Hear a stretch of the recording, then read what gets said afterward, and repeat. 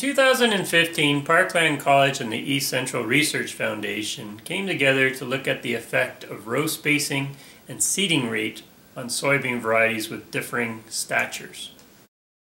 This was done by conducting a small plot trial designed to look at three factors. The first factor was soybean variety. Tilston was selected to represent an erect statured variety, Enola is semi-bushy, and Gladstone is bushy. The hypothesis here is that the bushy statured varieties are better suited to wider row spacings, as they fill in wide row spacings quicker than, say, an erect variety. The second factor targeted plant populations of 175,000 and 200,000 plants per acre.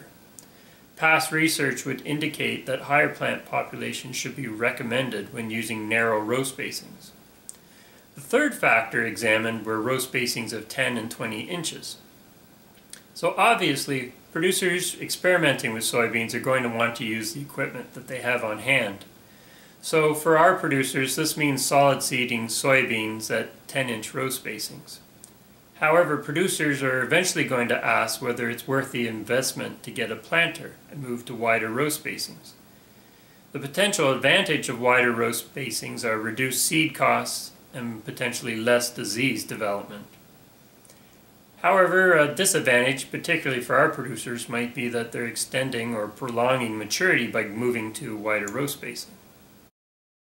Well, let's see how our trial went. The trial was seeded on May 21st, and we received a killing frost of -2 to -4 on May 30th. The soybeans emerged 2 days after the frost, so they were fine. But most of the other crops that I was growing were not so fine. I don't have a picture of canola, but let's just say between the frost and the flea beetles it was pretty ugly, and I had to reseed most of my canola trials. The peas did fine. They got frosted off, but they were able to regrow from basal nodes. Similarly, the faba beans also look pretty ugly, but they have basal nodes that are at ground level or slightly below ground level, and they can send up new shoots from there. The cereals even got frosted off, but as you know, the growing point for cereals is below ground, and they just kept growing after the frost. So you can see for a crop like soybeans, which has its growing point above ground, boy, it just dodged a bullet. The soybeans came up well, and the actual plant populations were reasonably close to the targeted plant populations. It's a little difficult to see in this picture, but Tilston, with its erect stature, was slower to fill in the rows than the bushy nature of Gladstone. So let's look at the yield data. These means are averaged over plant population because differences in plant population did not affect yield and there were no significant interactions. Tilston is an upright or erect variety and yielded just as well whether it was grown at 10 or 20-inch row spacings. North Star Genetics also reported seeing similar results for Tilston in other studies. Enola, which is a semi-bushy variety, performed significantly better at the wider 20-inch row spacing.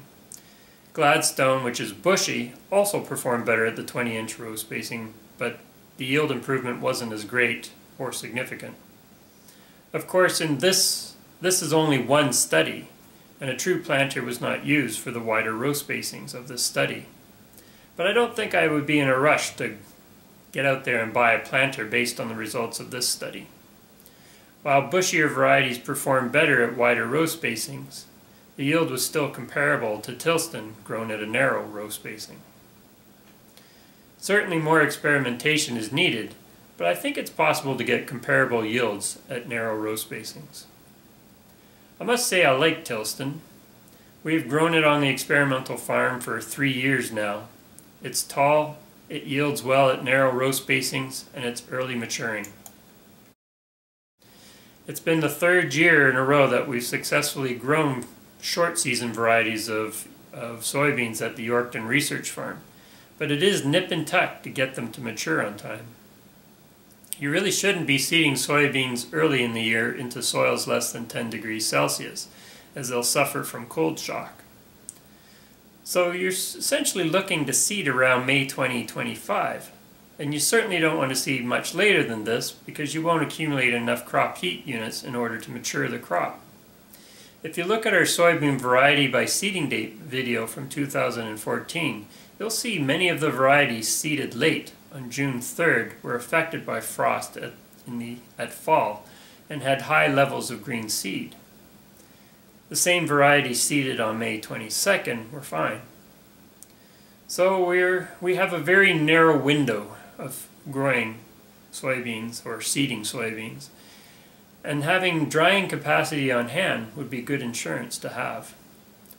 Soybeans will likely be the last thing that you will harvest on your farm. So there is a risk to growing soybeans in Yorkton, but as the climate continues to warm, we may see this crop becoming more common.